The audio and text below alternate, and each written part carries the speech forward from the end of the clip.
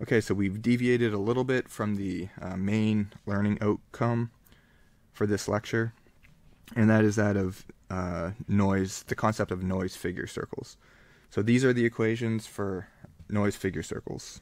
So you can see here that we have a circle equation, we have the center given by this expression, and we have the radius given by this expression. It's very important to point out that these circles are plotted in the gamma s plane. So remember that gamma s is the impedance or the reflection coefficient seen looking in to the input matching network from the point of view of the amplifier stage here. So this would be gamma in here.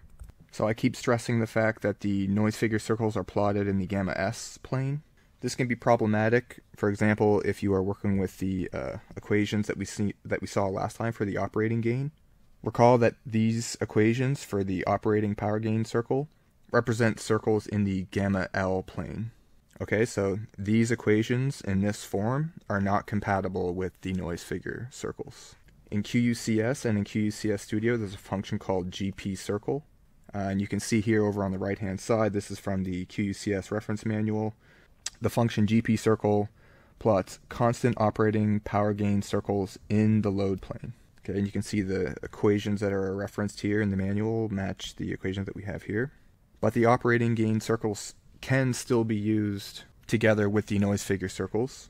All we have to do is map the operating gain circles from the gamma L plane to the gamma S plane. So we can do that first by recalling that the operating power gain circle assumes a perfect match on the input of the amplifier. And from a couple of the previous lectures, we know that gamma in is a function of gamma L. And this equation here can be rewritten like this and substituted in place for gamma in. From this we can solve for gamma L, and we can plug that into our circle equations for the operating power gain. At the end of the day, we end up with another set of circles, but this time our circles reside in the gamma S plane. Okay, so these operating power gain circles are compatible with the noise figure circles for use in the gamma S plane. So unfortunately in QUCS and QUCS Studio, there's no way, unless you do it manually, to plot the operating power gain circles in the gamma S plane. But the Python scripts that I gave you a week or two ago do map the operating power gain circles from the gamma L plane to the gamma S plane.